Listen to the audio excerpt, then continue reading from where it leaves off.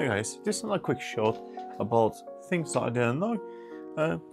Basically we have two crimping tools, and the difference between the two is one doesn't cover pass-through, i.e. you've got RJ45 connectors where the cables stick out. In this particular case they don't, and on this one they do. So what the difference is, a big benefit, at least to me, is that with the ones that stick out, you got like a bit of a wiring diagram and you can check if you got the right order of cables. Now, as an experienced person, I recommend these. You can always get the cables right with this one, so definitely buy this if you're not experienced. If you're a very good experienced person, then get these, but obviously if you don't know what you're doing, you're better off without these, because you'll waste a lot of connectors with this because of the layout. So yeah, give yourself this is not sponsored video again. Get yourself a Klein Tools and you won't regret it. And that's it.